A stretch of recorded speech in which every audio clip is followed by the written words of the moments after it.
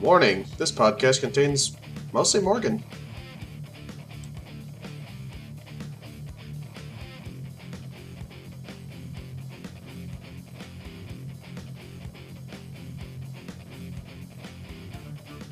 Hello everyone, and welcome to the ASOTV podcast for The Walking Dead, Season 6, Episode 4, Here's Not Here. I'm your host, Clio, and with me I have John. I don't know where here is either. Yeah, me neither. So this was all about Morgan. Thank God. I know, I was so excited for this. Very good episode. I think what I really want to start off with is the title, Here's Not Here. That's something Morgan wrote on the walls of the house before he burned it down. He wrote on the rocks around his weird little fortress. His clearing. His clearing. Muttered it to himself over and over again. What does it mean? He muttered a lot of things to himself, but Here's Not Here is the one that Eastman kind of shoots back at him. I don't know. I think it's sort of referring to the fact that he's like he doesn't feel like he's part of the world anymore, you know? Like that's my only guess. I honestly couldn't figure it out for the life of me. I had no idea. And whereas, what was it? JSS, we ended up getting exactly what it means at the end of that episode, but yeah. Here's Not Here is sort of left to be like, what does it mean to you? Because I never really explained it. Because, like, is it like, is it almost as saying, like, you know, like this isn't real? Or is it like, is it a sense of being out of touch with reality? Or I don't know. Yeah. And I don't think there's an easy answer for it because it's something that comes out of him when he's in a state. We could call it a state. Is it not a state? Oh, it's a state. Okay. So it's coming out of. I think it's something like a lot of the things he writes out of him when he's stuck in whatever. Like the weird camera. Which I love that camera effect, by the way. The like warping around. See, me and Rob the whole time were like, his sanity meter is dangerously low. Yeah. He needs laudanum now. Is that amnesia? Yeah. Yeah, it's like laudanum. Wait, hold on. Amnesia. That's hilarious. Yeah. Yeah, no, definitely. And, yeah, it's kind of the sayings that come in his head that he starts monitoring when he's in, like, PTSD mode. Maybe that's when he sees, his son, him losing his son. He's stuck in that. Maybe that's his desperate trying to pull himself out, like, I'm not watching my son die again. That's not what's hanging. Yeah. Yeah, it could be him trying to reconcile those trauma memories that keep coming back. Because I sat there for a long time, like, what does this one mean? I don't know. At least he explained what he explained what clearing was. Yeah. Like I go in a direction and everything dies. Yeah. Well, I also feel like clearing escalated from when we saw him do it with Rick. Yeah. Where then clearing was just get all the walkers out of the way. But like as he left, it's like it became something else. He just kind of wanted to be alone. Kills everybody. Push everything away. Yep. Do it until someone killed him. Yeah. But yeah, it was interesting hearing him explain clearing. Well, I think I like that part because he was like, yeah, I just kill everything until someone kills me. Mm-hmm. So that's what it is. Because he's definitely looking for death. He's out there looking for death. He's running recklessly. Yeah. Walkers. He's setting fires. Many fires. Yeah, I don't know. I don't know why he's starting I so don't many think I've been fires. as shocked at a walker in a while, but that walker coming through the fire, I was just like, oh no. Oh my. Oh my, that one's gonna hurt. Well, it's like, well, burn my biscuits. Crack. Oh man. Yes. So Eastman. He was my favorite, and then he wasn't because he's not here anymore. Freaking love him. Yeah. Eastman's awesome. And I was really, really hoping they wouldn't take the easy way out and just kill him. And they fucking did. And it pissed me off. I mean,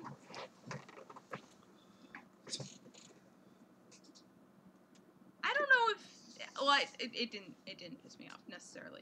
I just don't get to have nice things, is what they tell me. Right? That's what I'm to understand from this show. You don't. You actually don't. Yeah. I'm like, oh, sick, a psychiatrist. I can relate to this motherfucker. But what's her name? Oh, in this season we've gotten 2 psychiatrists. Debbie, Laverne, Denise. whatever. Denise. Jennifer, whatever the fuck her name is. I like her. I like Denise too, but she should stick to psych. She does not know Aikido. No. She's not an Aikido. There's a distinct lack of chill with Denise. A distinct lack of calm. Eastman had the calm that I enjoy, that I see in myself, and, you know, I identified with him a lot, and then he got bit. So, that happened. Yeah. Cool guy, though. Very... There was a little... I saw a little bit of Herschel in him. In how he buried all the walkers. Yeah, and took the time with to... their names and everything. Mm-hmm. It was very kind of him. Yeah. And I'm not... And I feel like... I don't want to say he didn't do it out of kindness, but it was sort of like honor. More honor. I think it was respect for life, yeah. Really. You know, because if he says that all life is sacred, then, you know, even these things that are not alive, you know, they were still a person, and they deserve to be... Once. They deserve to be recognized in some way. Mm-hmm. You know, because you never know. Some survivors come stumbling across that gravesite. They might actually see their loved ones, you know, grave there and actually find some peace with that, which I actually really liked. Mm-hmm. So. And I assume they left the tin full of ID cards. I guess so. Yeah. I guess that would be. Because it just seemed like that table with all the tools was set up there and sort of left it. Yeah, I guess that would make sense. Because if someone came by, I was like, oh, this is Uncle Jeff. I'm going to take his ID, you know. Yeah, yeah. But, I mean, who knows what happens outside of the people we see in this world. Well, the 4 other ones we saw in this episode seemed fairly nice. 2 of them got killed right quick. 2 of them got fucked up. Wow. Yeah, no, that was... It was hard to watch. It really was. It's like, Morgan? God, alright. Because those 2 didn't seem armed, but they were sneaking up behind a dude. But they might have just been sneaking around him. Huh? They might have just been trying to sneak around him because they saw he had a rifle. Like, that's true. That's true. I don't think I'd go near the guy who's talking to himself with the fucking M4 in his hand. Yeah, really. I don't know if I would do that. No. Definitely not. Just gotta clear all the things here. It's not here. Take a wide berth there, Jeff. Take a wide berth. Oh, pointless. Pointless, yes. Something about pointlessness. Yeah, no. It was just... It escalated from scrawling things in chalk on the wall to, just walker blood on rocks and trees. He was a fucked up guy. Yeah. I mean, he was... not a fucked up. He just, he lost it. Yeah, just kind of like Sasha did and Rick did, and the difference, anyone else? And I think the most important difference between all of them losing it is that Morgan's alone, so he's losing it on his own. There's nobody to pull him back. There's no one even to verify his reality for him. Like, yeah, exactly. At least people could have been like, Rick, Lori's not there. Okay, she's not there. She's not there. Right now it's like, the goatmen are coming. And there's no one to convince me otherwise. There was an actual goat, so he may not have. He may not have been wrong. Tabitha was like ready to fucking brawl. Oh, Tabitha! Tabitha was like a total goat though, because as soon as like the walker was gone, she's like, "Huh, grass." Bah. Yeah, no. The walker's coming back. Bah. Oh, they're gone. Okay, I'm gonna go back to eating grass now. I'm sitting there going, Tabitha, we need the assist. We need just, headbutt. I don't know. There were 3 times when they came back from commercials that it was just a shot of Tabitha chewing grass, and I'm totally okay with that. Yeah, it was fucking great, and those empty goat eyes. Yeah. That seemed to know nothing of this world. Yes, but they're just so cute. Just so precious. I was sad to see her go too. Yeah, I know. When he came back, I was like, oh, but Tabitha! Yeah, not much left for him.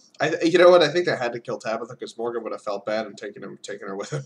No, that's what I thought too. At the end of the episode, I was like, he would have been a wandering goat man if they hadn't killed Tabitha. Exactly, that would have been ugly.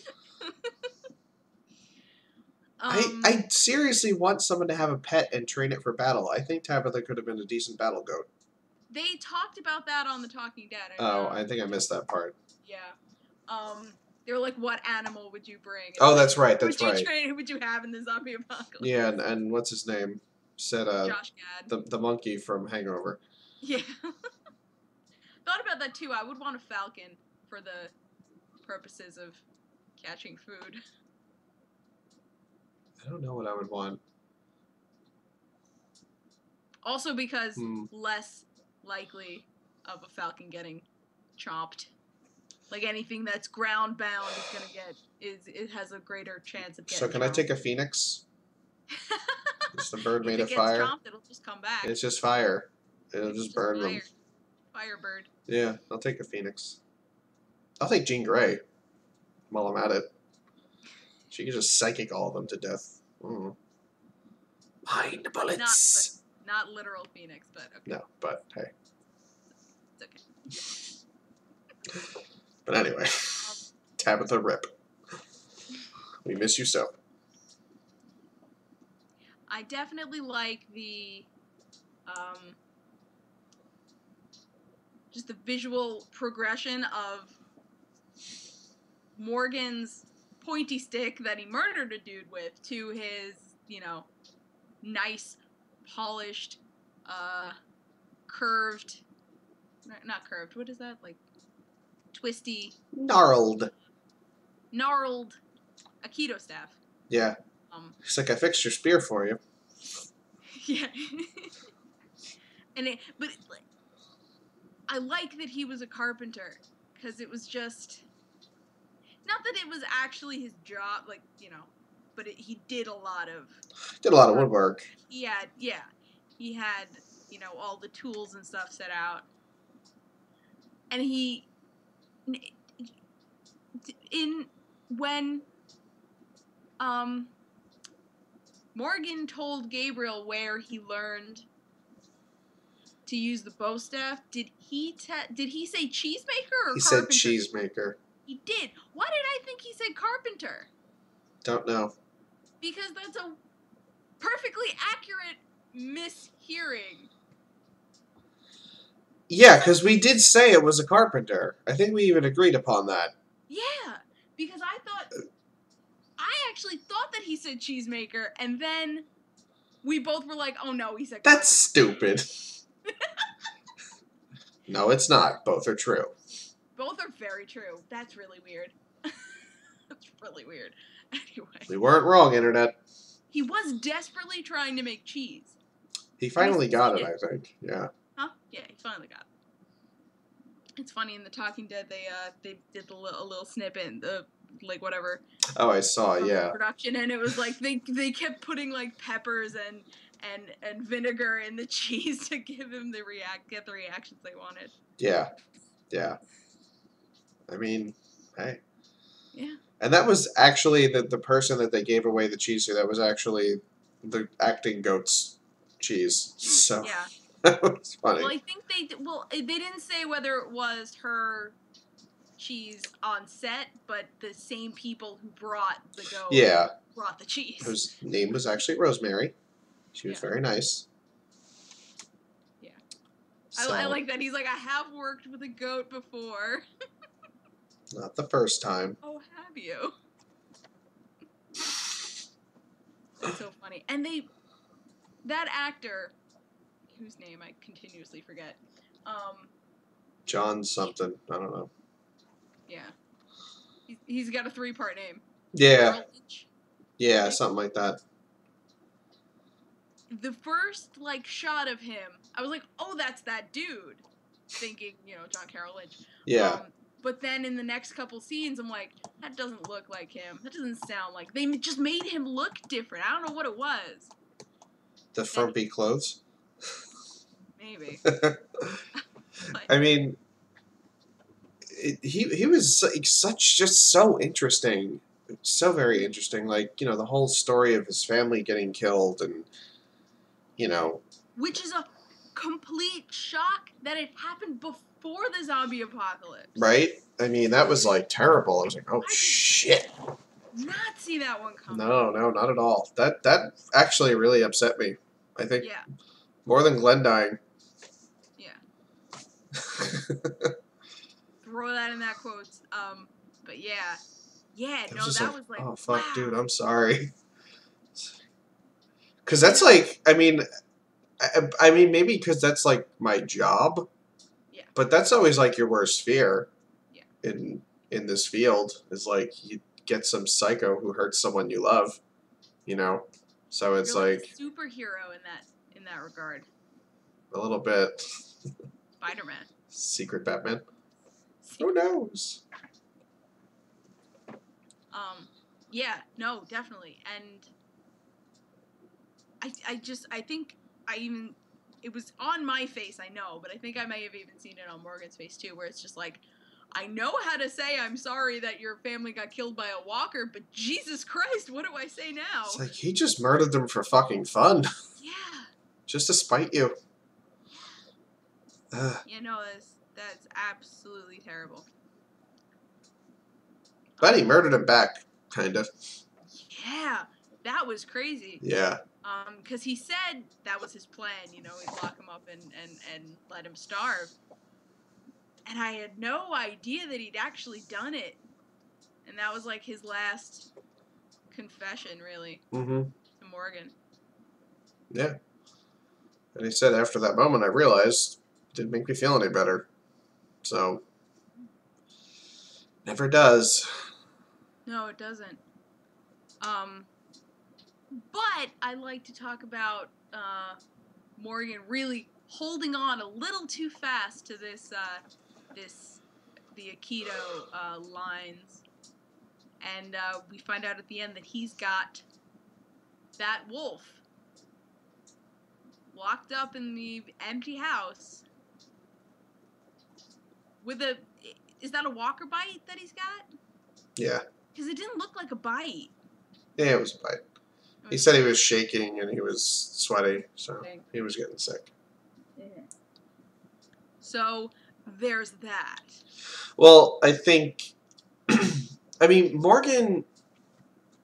Well, we did see him stumble with it, obviously, because, when he had to go face his retribution of, hey, it's that kid I strangled.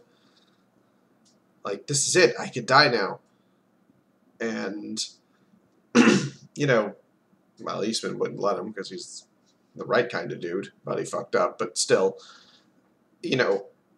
so Morgan, I think, still isn't quite, he's there, but, he's still battling himself, I think, a lot. And by doing this with the wolf, I think that was his attempt to kind of you know, for one thing, pass it along, but also, like, you know, show himself, like, I can teach others this. Like, I'm not, you know, I don't have to be alone with this sense of peace or whatever that I'm trying to maintain. Yeah. It seemed to work on Carol, at least a tiny little bit. Yeah. So. I think more with Carol, he imparted wisdom. Like, you don't more like this. Changed her. Yeah. But at least something stuck. Yeah, you know. definitely. But what I like about that is also something Carol said stuck with Morgan. Yes. I like that it was that was a back and forth because Morgan's gotta snap out of it because they said it on, and it makes perfect sense. Chris Hardwick said it on Talking Dead that Morgan seems like to have an addict's personality, where he is either all murder or no murder, or he can't murder at all. Like there's no, just a little bit of murder. Would it make a difference? What? I don't know if it would make a difference if he killed people. I don't know. I don't know if it made much of a difference. People are going to die anyway. No, I mean, that's... You're hate to say it, right. but it's just how you go out, honestly. How it was working with Eastman, with that code and stuff, it's fine because they were by themselves. Yeah, he was the first person he's seen. They were in an environment where if something went wrong, the casualty was one. Mm-hmm. But Morgan's actually never been in a group. Like, he's had dealings with Rick. He was with his son for a while. He was with Eastman for a while. He's never been in a group. I don't know if he knows how what he's doing will affect everyone. I guess, yeah. He doesn't know the repercussions of his actions at this point. You know, as far as what happened with Rick in the motorhome thing or whatever. But again, did it really matter? Because okay, the wolves might not have gotten to him, but the fucking horde of walkers would have. So completely. But the entire attack on Alexandria. Yeah, that's a little bit of Aiden's fault too. I know. So, but they got their. But again, this was going to happen, whether it was now or whether it was 3 weeks from now. It was going to happen. Like I think we have to stop thinking that everyone's going to make it, because they're not. Everyone's going to die eventually. Like, that's just the way. I mean, that's life, but that's just the way this is. Like, okay, you don't die in episode 6, but you're probably dead in episode 12. Like, them's the breaks, you know. Yeah. So I kind of get where Morgan is, because it's like, I'm going to die, and everyone I love is going to die, but I want to go out knowing that I did the right thing. You know what I mean? Like, I want to go out with a clear conscience, and I don't think many of any other character can really say that. No. You know. But I also so I think it's noble. But I also think that if Morgan keeps going the way he's going to have regret because of things that end up happening. It's just what I think. I think I would agree with that. But, you know, he also, I think this important point with the wolf that he's interrogating right now is that, you know, how Eastman said, I've only ever met one person who was actually evil. Mm-hmm. And this is Morgan's realization. Like, this person is evil. He's a sociopath. Like, and probably like most of these wolves are, maybe not most, but some of them are actually just evil. And a little culty. We'll throw in a dash of carving W's into their foreheads. A little culty, because because Rob and I were talking about this yesterday. Was like, are they like just like end of the world cult? Like, nothing matters, all life is meaningless. Cull the land, you know, that kind of shit. Or like, are they summoning our Dark Lord Cthulhu? Or no, I don't think they have any like thoughts like that. I think it's just like, yes, this is the end of the world. Let's just be primal. I mean, that's what this is. Right. The way they run around, how they use their weapons, really feels like they are a pack of wolves. Like that episode of them invading Alexandria looked like a pack of wolves. I freaking love that about the blocking and everything. But this is the thing: the guy that Morgan was talking to was different because all those other wolves showed fear. Yeah. He never did. This guy never fucking cared. He does not care. The rest of them, except for the guy with the axe. Yeah, all right, yeah. I'll give you that. But for the most part, they were scared. They were scared when they were alone. They were terrified because like guns are hard to deal with, you know. But what I'm saying is that this guy is different. Like maybe one of those other wolves, maybe he could have talked some sense into and maybe rehabilitated. I don't know. But this guy, no. Like this is your evil one. Like you can't. There's just some people you can't fix, and I use that term "fix" loosely, but in that case, you can't rehabilitate him. He is what he is. And I wonder how he's gonna use like the lesson of Eastman dealt with this evil guy who ended up getting away and murdered his family. I wonder how he's gonna. Well, look what he just did. He locked him in a cell, just like Eastman did. So. Yeah. So I guess there's that. Yeah. It might not be the end of the world. But I mean, honestly, he's gonna turn, and he's just gonna bap him in the head as a walker. Yeah. And bury his ass and pull off his shitty teeth. Because they bother me. The worst. The like worst you can teeth. tell they just like put film over it. Yeah. They just took a gusher, just. Yeah. Which also gets me because, well, I guess in Alexandria they brushed their teeth, but even Rick's group when they were out in the middle of nowhere, definitely not brushing their teeth. Still had better teeth. Still looked good. It's like there's some correlation in like fiction between bad teeth and bad guy. Correct. That is absolutely correct. Bad guy, hardcore halitosis. Like, it just, the worst. It doesn't make any sense. But, I don't know, maybe they had some floss in Judith's baby bag. They were keeping clean. Who knows? That they took along with the baby food. Yeah, the Listerine or whatever. And just passing that around. Don't drink it. God. It's not a substitute. Carl, this is not the time. Oh, it's not a substitute for Blue Curacao. For Curacao, that's it. Yeah. But yeah, I mean, it was. I think also the way this was timed is good because it was a nice break from like, oh hey, Glenn's dead. Definitely.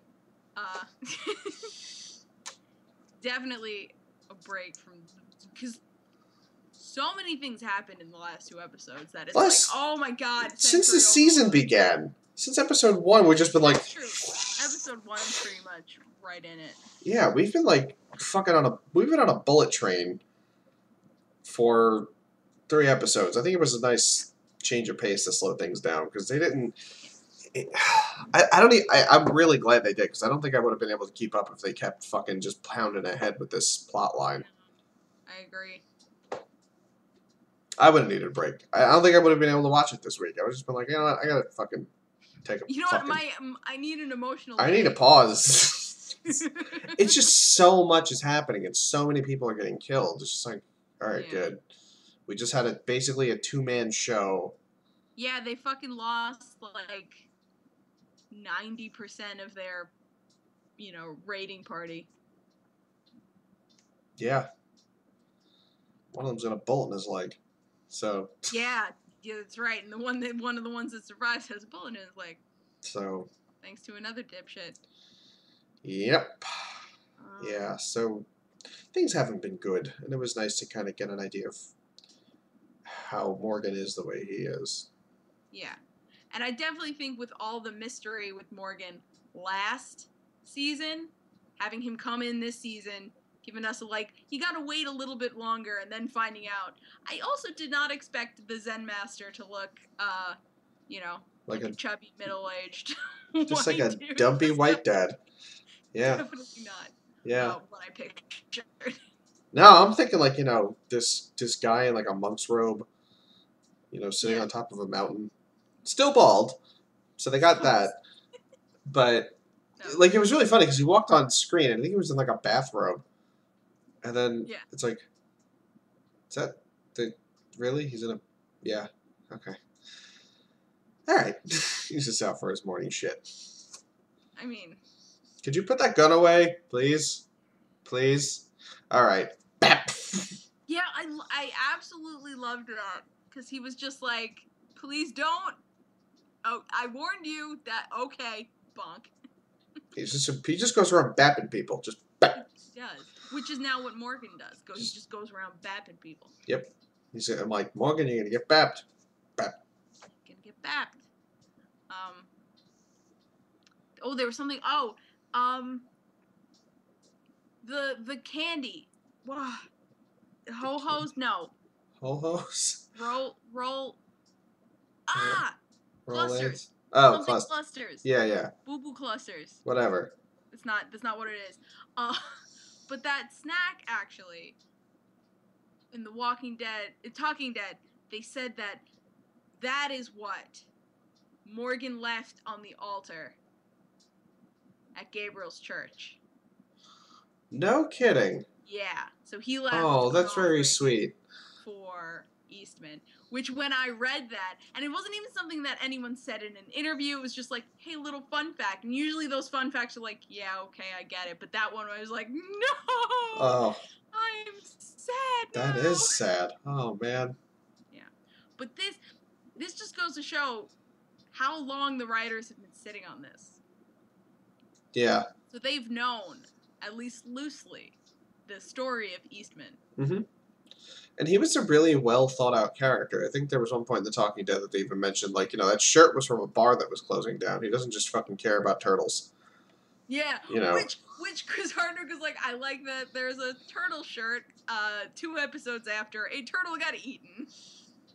No, but yeah, they really gave this guy, like, he had a life, and they wanted to show you that, and I really enjoyed that. Like that piece of plaster on the wall that was just like, the fuck, like... I was confused because I thought it was like a slab of clay, stone slab or something, and then it was just drywall. It's like, oh, got it.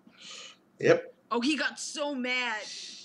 Like, I think that was the only time you really saw anger on Eastman's face. He was just looking at Morgan. It's like, oh, you purr. Son of a bitch. I'm gonna bap you in the head. The shit I went through for this? Bap. Yeah. But we really saw Morgan kind of relapse in this episode when they go back to his little camp thing. Yeah. He started saying, kill me again, kill me, And I'm just hoping that whatever goes forward, he's not gonna start asking Rick to kill him again. I think that he's been out for a long time. Yeah. He's had a lot of practice to be this way. Mm-hmm. He's had a lot of time for these habits to set in. It would take a lot to get him back there. Yeah. I think he'll be okay, honestly. I think that he's going to have to answer for the not killing, sure, yes, in some regard. Because people are going to start to notice, like, hey, man, like, fucking, those guys jump me. You know them? So, yeah. I don't know. I just, I'm curious to see what happens next. Because obviously people are going to start, Maggie's going to go start looking for Glenn immediately. And I'm sure she's going to want, people are going to want to go with her. Because they don't want her to go alone. So, maybe he'll be like, hey, man, did you ever hear of, like, Chill? Because, like, check this shit out. Read this book. Did you ever hear of Chill? Here, seriously, I have pamphlets, flyers, whatever you need. I have a stick. I have a spare stick. Do you want to be stick buddies? Morgan walks around the zombie apocalypse handing out Chill flyers. Yeah. The art of the chill. Okay, so next, speaking of Maggie, next week's episode is called Now. And I couldn't find an official synopsis or whatever. Sure. So... Can we make one up? Yeah, sure. Okay. The group is upset. Zombies are here. Shit. It's about the right caliber. Yeah. A little too long, though. I think you might want to cut that down to a fragment of a sentence. Okay. Ah, zombies! There you go. But in the preview video, we hear Michonne going, saying what happened. Maggie wants to go after him. Deanna does not look like she's doing well at all. Ah, yes, She's the just- words. She's standing on the top of the wall like, The words of the former. They must caress.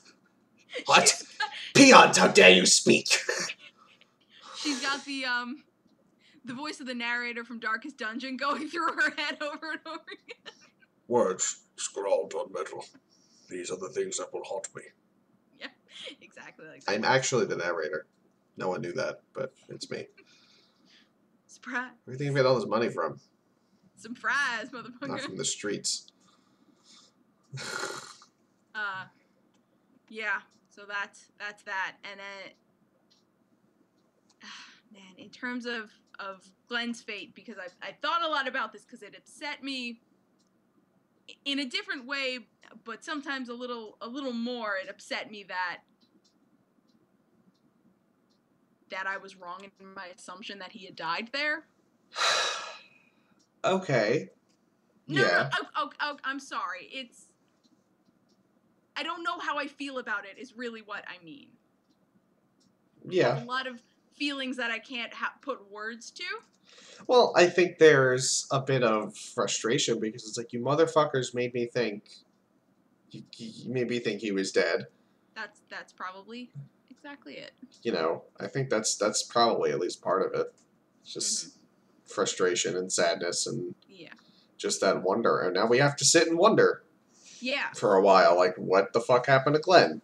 Is Maggie gonna stumble into him, or is he gonna be a walker when she finds him? Like, and I don't know. I have come around. Like, it's been a week, so you know there's been some Healing. Some time has passed. But I do think he survived the initial fall into the horde of zombies. But I'm not sure how far he's gonna make it from there. Because the more I think about it, the more I come back to what Scott Gimple wrote for Chris Hardwick to read on The Talking Dead last week, where it was, in some way we will see Glenn, and it'll help complete his story. Yes. And part of the feelings I can't describe is that him being alive might be worse. It might be worse. Because he's probably not going to make it home. Yeah. So, I'm getting upset now. Okay, I'm sorry. Alright, let's... I just needed to say it because, the thing that's been buzzing on the internet is they've taken Steven Yeun's name off of the credits. Was the whole reason I wanted to bring it up. He's still been seen on set. This is true. And I'm also, not they... saying that is proof of anything. Because they took Carol's name out when she was exiled, you know. I just wanted... It was news. Yeah. I'm pretty sure they're bringing him back in some capacity. We're going to see him again. Completely agree. They even said, like Scott Gimple said, you're going to see him in some way, shape, or form. Can't tell you what, but don't get mad. Spoilers.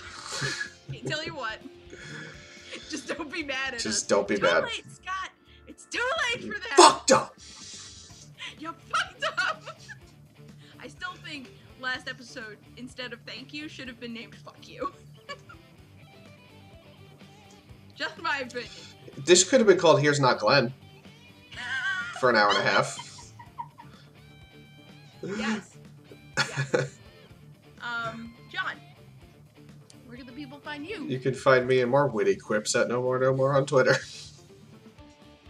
And you can find me trying to deal with Glenn at Cliomoto on the socials and on Twitch at the Cliomoto. I probably won't be dealing with Glenn on Twitch, but you know, if you want to go follow me or whatever. You can find all of us at ASOTV Podcasts on Facebook, Twitter, Gmail, Google+, and right here on YouTube. Follow us for some more podcasts from some of your favorite TV shows. Until next week, when we may or may not get any closure ever. Bye. Bye, I guess. John is so done with my shit. It's not true. I'm just done with the Walking Dead shit.